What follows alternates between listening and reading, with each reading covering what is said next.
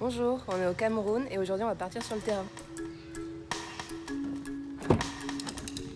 On va où aujourd'hui, Vincent? Nous allons à Bandangoué, c'est l'un des villages bénéficiaires de POAT.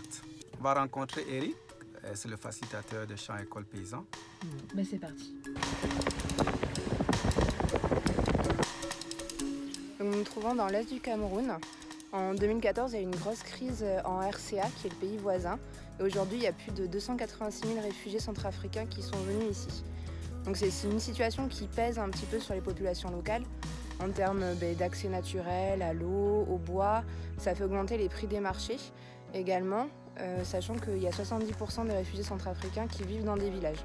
Donc ils ont été accueillis par les Camerounais. Ce qu'on a fait, nous, c'est qu'on a développé un projet il y a de ça 2 ans. Et ce projet est visé à renforcer l'autonomie et la résilience des populations, qu'elles soient camerounaises ou réfugiées.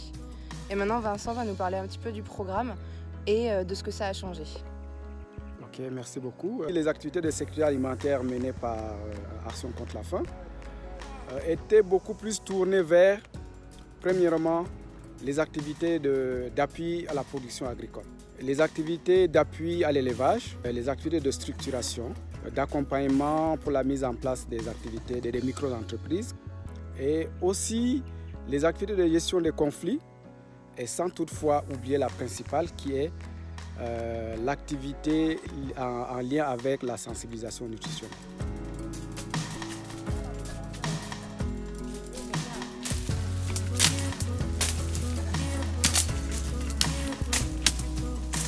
On va dans le champ d'Eric. Donc il faut passer dans le maïs pour trouver le champ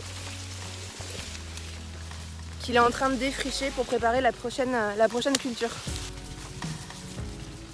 Je suis Moussi Martin Eric. Ici, c'est mon champ semencier. Je produis du maïs que je conditionne et je vends en semence, une partie pour la semence, une partie pour la consommation.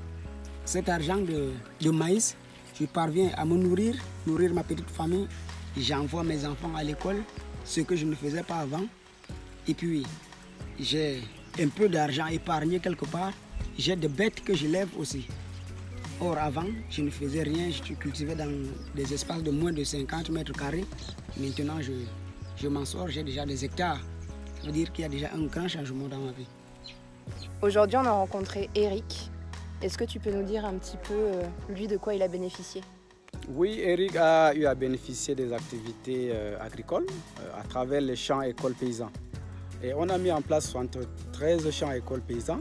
Eric a eu à déjà produire assez de semences de soja, d'arachide, de maïs. Il a eu à vendre donc ces semences qui l'ont aidé à acheter le matériel et il s'est bâti une maison. Et il s'est aussi acheté quelques chèvres et moutons. Et ça a littéralement changé la vie d'Eric, et pas seulement Eric, mais toutes ces personnes qui se sont tellement impliquées et qui ont été actives dans les activités agricoles.